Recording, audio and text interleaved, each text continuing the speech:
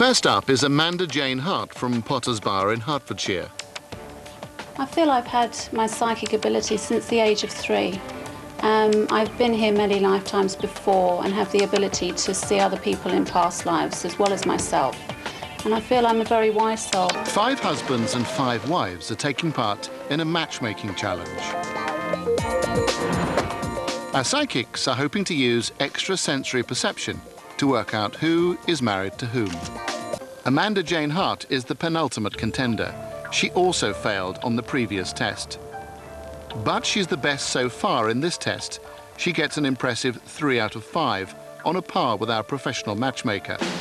6 cells, 6 men, but only one is a real ex-con. Simon Hayday, who has had 64 convictions for fraud, car theft and drug offences, has now turned his back on a life of crime. The question is, can our psychics use their extrasensory powers to pick him out? Amanda will now try and focus her psychic energies. The only rule, she cannot talk to any of the 6 men. It's not long before she believes she's feeling some powerful vibes. Just feel a bit unwell, a bit dizzy. Interestingly, she's standing close to our reformed villain, Simon. This is Nigel Swan. He's a motoring journalist who's agreed to take part in a very unusual experiment in southeast London. He's going to select one car out of the 50 in this car park and hide in its boot. The last participant is 38-year-old Amanda Jane Hart from Hertfordshire.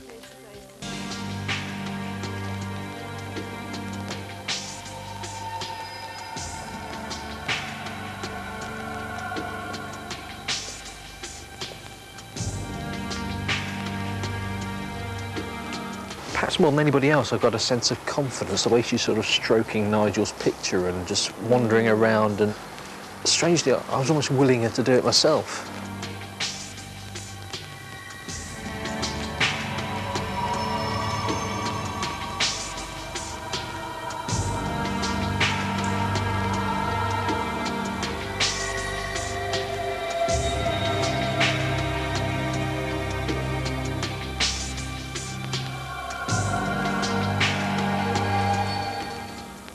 Yeah, I feel out of all of them, perhaps this one. You feel that's all of them, this is the one? Yes. Let me just check the boot for you.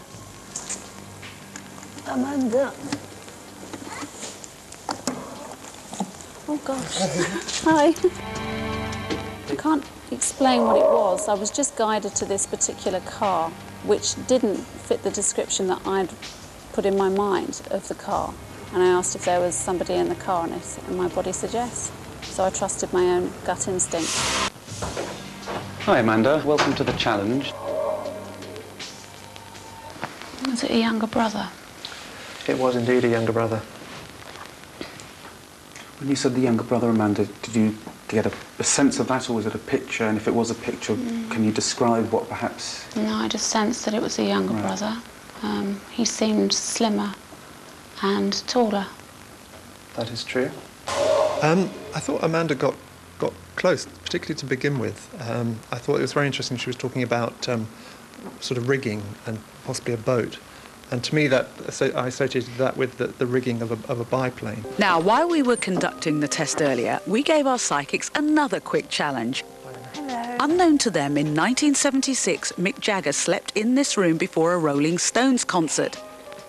He left something behind which we've sealed in an envelope. So, can they tell us the owner? It feels like a personal item.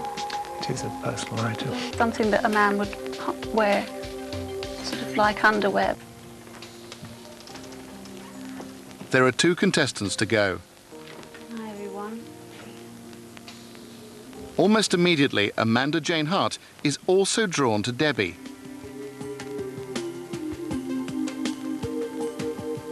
Then an extraordinary moment that takes everybody by surprise. I just feel now I'm short of breath. I feel my heart racing, blood pressure change, blood rush into my head. I just want to, because I'm picking up a lot of their energy. Okay, I'm going to give one to this lady and one to this lady here. Well, I mean, she's been picked so often now. I'm just wondering if there's something she hasn't told her husband yet. My heart started racing when you came over to me. Really, mine's pounding, absolutely pounding. Yeah, there's obviously an energy. Yeah, it was like I couldn't breathe. Yeah, that's exactly how I'm feeling. I felt very hot. Yeah, that's how I feel now. Every time I go over to you, there's something happens. So, does somebody want that? I don't want it. 9 years ago, Jo Markham lost her 23-year-old son Andrew in a tragic road accident. He was hit by a car and killed just 200 yards from his home after a night out. They begin at a spot halfway between where he died and his home. Morning, Amanda. As ever, Philip now outlines the challenge to Amanda Jane Hart. Confronted simply by the envelope, Amanda fails to make a connection. But then she's allowed to see Andrew's photo and given his watch. And almost at once, she makes her move. It's a crucial moment.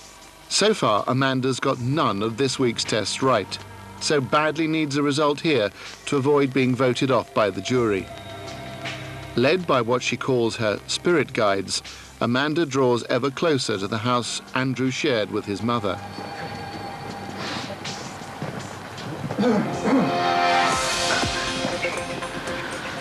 Yeah, picking up a lot of energy from here now. I feel like this young man's no longer here.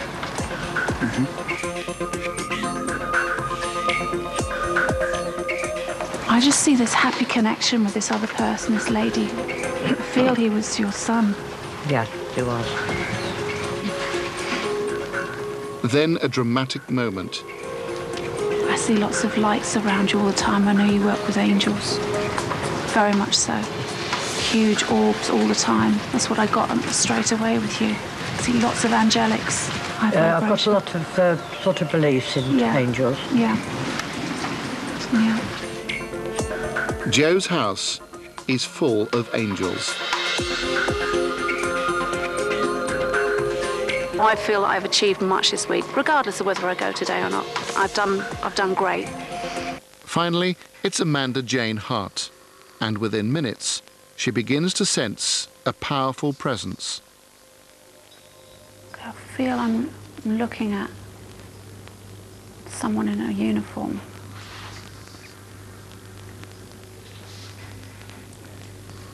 It's like a military uniform. Amanda describes in detail an American serviceman who survived the war and whose presence she can now sense in the room. And I feel it's either here, there's a strong presence. I can feel big energy now. For Clive, who became close friends with Colonel James Harlow in later life, it's an emotional moment. He feels striking. He feels handsome. But there's more. In a dramatic twist, Amanda begins to describe a wartime air crash, a crash which sounds remarkably like the one in which James's brother was killed. I can see juddering, like something's about to crash. And I just see an aircraft going into the ground. And there's the trees. For Clive, the emotion is too much to bear. But there's one final extraordinary moment. Amanda, would you like to take off the blindfold?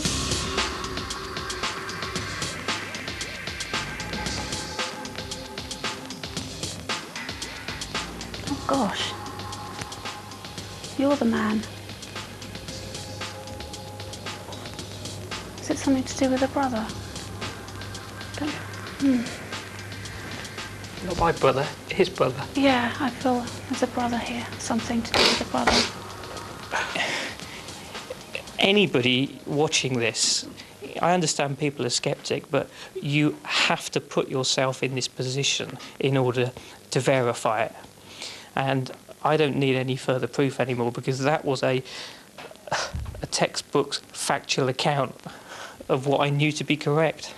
The energy it's so powerful, but I could feel I was working on a soul level. This was something to do with soulmates. It was really, really striking, very, very powerful. And I felt a big presence in the room as well. But when the blindfold was lifted and I saw this man in front of me, I could feel, it was just amazing, because he was, that was the image. And she looked at me and she went, "It's you." It's uncanny.